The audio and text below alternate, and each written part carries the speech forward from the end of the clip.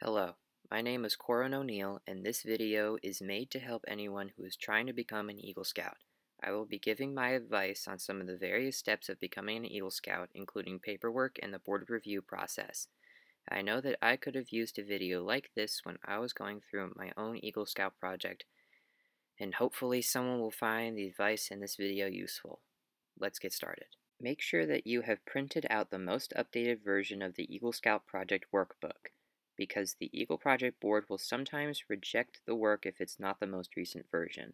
Thinking of a project can be difficult, and trying to find an organization that is willing to work with you can be even harder. But remember that your project needs to not only provide you with the chance to lead a team, but it also needs to be feasible. There's nothing wrong with doing something huge for your project, but make sure that you're capable of building it with the people and resources at your disposal. You also need to make sure that your plan meets the specifications of your project beneficiary as well. Stay in contact with them and make sure that what you're doing will actually help them.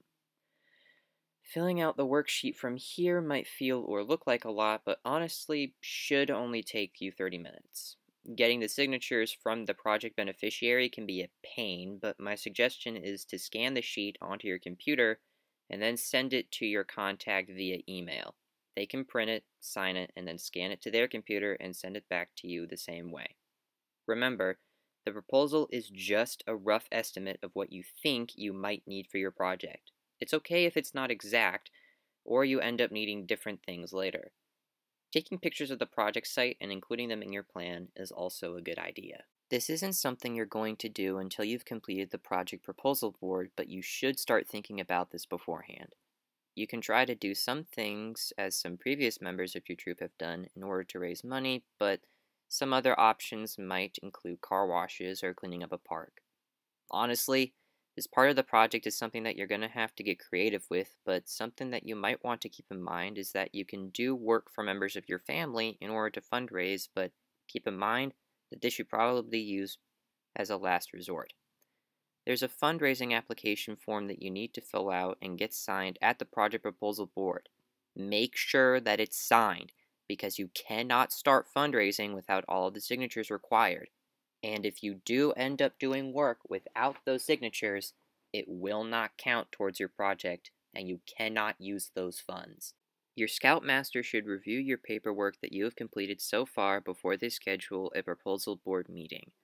At these meetings, there will be Scout leaders who will ask you about your project and how you intend on getting supplies, leading the group, and building the project. The questions can vary from proposal board to proposal board. But the most important thing to understand about this is that the interviewers are there to help you, and they might have suggestions about how the project could be planned. Do not try to act like you know everything if you don't know the answer to a question, or if you hadn't thought about something. Honesty is the best policy for passing this part of the process. The project plan portion of the workbook is more or less the same questions from the proposal side, so there's a lot of copying and pasting that you can end up doing. But there are some questions that end up being more in-depth that you're going to need to work through. The work process question requires that you give step-by-step instructions on how to complete the project, aka it's asking for building blueprints or similar stuff. You can work with your project mentor in order to make these blueprints if you don't already have some. Answering the materials, supplies, tools, and other expenses questions is going to take some more research. You're going to need to pick a place that you're going to buy your stuff from and write down how much you'll need and what it will cost you. I recommend making a spreadsheet for this and including it with your workbook. As for where you should get your materials and supplies, I recommend either Lowe's or Home Depot, because they can give you free supplies as a tax write-off, and that's stuff you don't have to spend money on. Just call the manager of a store ahead of time and mention that you're trying to get things for your Eagle Scout project, and they may be able to hook you up with at least a discount. Safety. You are going to have to read the Scout Safety book for guidelines on what scouts of what ages can operate which tools. Going by these guidelines will save you in the final board of review, because they will ask you about this. You should also take into account things like hazardous weather, backup plans for if someone gets hurt, and sanitation into the safety guidelines of your project. Each project is going to be different, so there's no uniform advice that I can give, but there is a checklist of things that you need to make sure you do while the project is going on. Make sure that you have a sign-in sheet with the times that all the participants show up and leave. You will need this for paperwork later. Providing food can help make sure that people will want to show up. Almost nothing will motivate scouts more than free food. Unless you're under dire circumstances, it's best if you let the participants do the work. It may feel weird to just direct them without picking up a hammer or any other tool yourself, but this is a requirement that you need to meet and will be asked about in the Eagle Board of Review. Make sure you have a site for building the project if your project requires construction of some form ahead of time. And if the site isn't at the beneficiary's location, then you need to make sure that you have transportation to get your project there. This portion of the workbook will be completed after you're done with executing your Eagle project. This will be the last portion that you will fill out before going into your Eagle Board of Review. It's the shortest amount of paperwork that you will have to do, and it's just recapping what you did for the project and any changes that occurred from the original plan. It's a good idea to include any pictures that you took over the course of the project with this final report, as well as any notes that you might have taken. The most important thing that you can do now is breathe.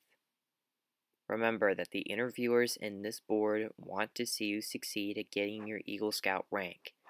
Try to relax and treat this as another conversation that you're having with your Scoutmasters. I cannot tell you what the exact questions will be, but if you're yourself instead of a persona of the perfect scout, this will be far more comfortable for you, and you're likely to succeed if you're just yourself. You might want to prepare some stories about yourself and your scouting career. There will be a point in the review where it's going to be a conversation between you and the interviewers, and having these stories on hand can be useful. Be wary of including anything that's crass, because remember, this is a professional space. This process can seem really scary, and that's okay. And there are times where you're just not going to want to do this. Believe me, my parents had to kick me in order to get my project done. But you've got this. Just break the process into steps. Do a little bit every day.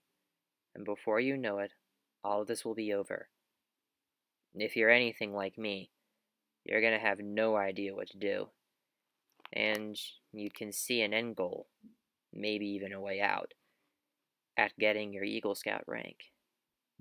But know that despite everything, there will be people who will support you, who will help you if you only reach out and ask.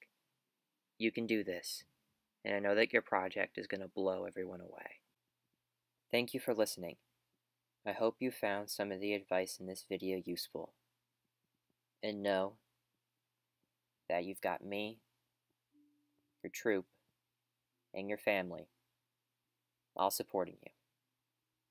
Good luck, future Eagle Scout. Take care.